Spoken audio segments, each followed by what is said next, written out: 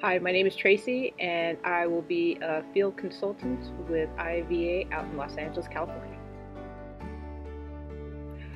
Field consultant does quite a few things, helping let more folks know about our RRP program and helping ambassadors with that program, and also just making sure that we have folks to get for our vet-togethers and other events, and letting folks know about other things that IAVA is doing.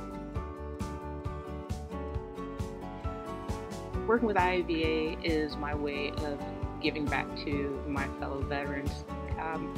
All of us have experienced issues as we transition back home, be it through the VA, with the general public, or whatever. I know for me personally, I wanted to make sure that whatever negative experiences that I've had, I wanted to make sure that no other veteran following behind me has those negative experiences, and IAVA would be definitely the means to make sure that happens. So I'm glad to be on board.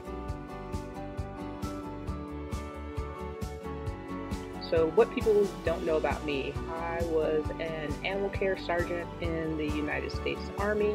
So I was not a dog handler, but I took care of military police dogs. And these are the dogs that detect narcotics and explosives and also apprehend bad guys. That was the best MOS in the military outside of being a dog handler, and I loved it to death.